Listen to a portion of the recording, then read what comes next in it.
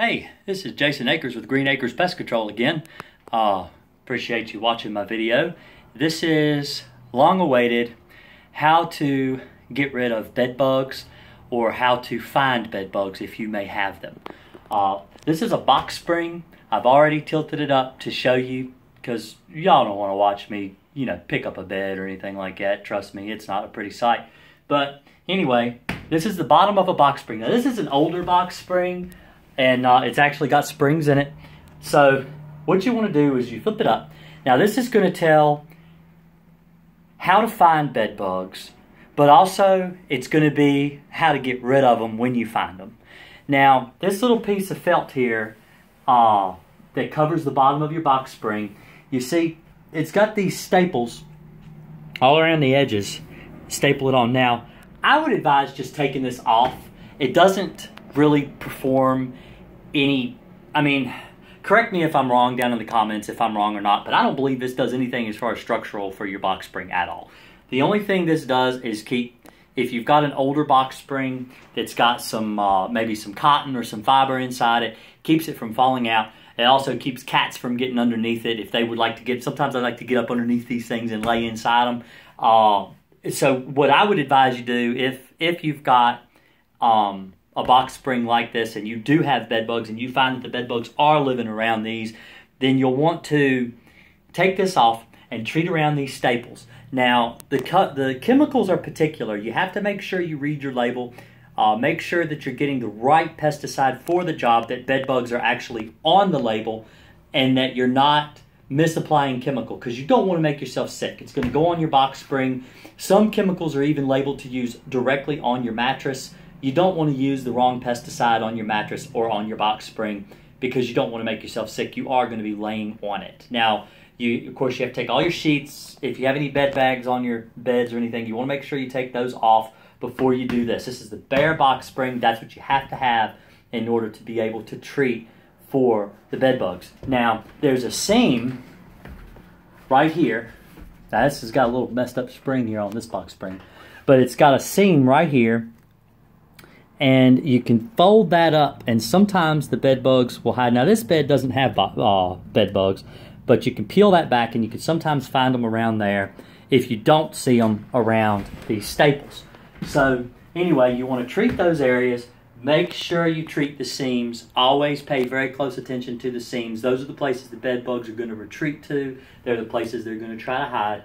And like I said, you could peel this part open and treat all up inside the box spring, all around inside here, on the wood slats and everything. As far as bed bug chemicals go, they're pretty lenient when it comes to the box spring itself, because people don't lay on the box spring, they lay on the mattress, and so you can get away with treating a lot more thoroughly on a box spring than a mattress. And so anyway, let's get down here and I'll show you this bed all the way down where the frame, you've got the frame right here. It's bolted right to the headboard. Now the bed bugs like to hide in this little groove, this little crack right here where the frame meets the headboard. They will also hide. Now this bed headboard here is for a queen size bed, but it's also for a full size bed. If you notice, you've got an extra set of drill holes and an extra slat here, so it will work with a full size bed as well. You want to make sure you check these slits, make sure there's nothing in those, these little drill holes. And of course, this bed itself doesn't actually have a footboard, but you'll want to check those places and make sure that the bed bugs are not living in those. And also where the slats join together, in the middle, you've got these two metal slats right here, and there's a crack where the two slats join together. Bed bugs will hide in there. You can use something like an aerosol. They make a special aerosol for bed bugs. You can spray in these cracks and you can kill the bed bugs. I advise using a portable vacuum cleaner if you've got one handy. And suck up any live or dead bed bugs in the process, just so you can eliminate those as a problem, because you don't want any live bed bugs that, if you kill them all while you're here, you take care of most of the problem, then hopefully as far as a residual problem later on down the road, you've eliminated all of your issue with bed bugs. So anyway, that's really about it. It's just a lot of heavy lifting, a lot of grunt work, and if you can deal with lifting your beds, and also the same thing applies for a couch. I don't know if I mentioned that earlier. A lot of times people will go out and they will buy a sofa used. It's a real common to find bed bugs in a sofa. They have that same piece of felt, just like on this bed right here, on the bottom of a sofa. So you want to take that back and you want to treat around those staples as well.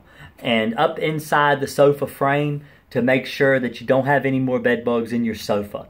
There is no reason to throw away your sofa or your bed or your box spring. You can eliminate bed bugs in your home without throwing your furniture away. I know a lot of exterminators like to try to force people into throwing away their furniture and getting rid of their personal possessions just because they don't want to worry with, you know, the problem of a callback. Now, it does happen. Sometimes you do have to go back and treat a second or a third time. It's just the way they are, the way they breed, the way they reproduce. Bed bugs do not need a blood meal. They can go over a year without one. Actually, there was a recently, within the last couple years, there was a scientist, and if I can think of his name, I'll link it in the description below. But there's a scientist that actually did a research on bed bugs and was able to get them to live for 3 years without a blood meal. That's a really long time. And of course, this is under laboratory results, not actually in the field. But they can, the point is that they can go a long time without a blood meal. And if the chemical is a repellent and they don't want to crawl out and go through it, they will wait until the chemical gets weak to when they can come out without dying, you know, get on you and bite you. So you want to keep that in mind with your exterminators that are doing liquid application. I don't, of course, if you check my channel, and I'll leave this in the description too, not just in the description, but in the end notes and the little box there. I don't agree with heat treatments for bed bugs. I agree with chemical application. I find they work the best, and I know a lot of customers that I have worked for that have had heat treatments that have failed. They've hired me for liquid application and it works. It is a lot of work. It's a lot of manual labor when you're having to come in and basically rearrange someone's house. When you figure every bedroom, you know, they got 2-3 bedrooms, 2-3 beds, and you're having to lift those beds, especially if it's a king size bed or something. It's just a lot of work, a lot of hard work. So, and heat is not, you know, I mean, I don't want to say heat isn't work. You know, doing a heat treatment, it's a lot of work involved in heat treatments too. You know, dragging hoses and stuff like that, and hooking up propane heaters and electric heaters and stuff. But, you know, just so you know, liquid application is the way to go. It's what I've done for years. It's what's worked for me. And if you like this video, give me a thumbs up. And if you really like it, subscribe to my channel. And I hope you're able to catch all of my other how-to videos.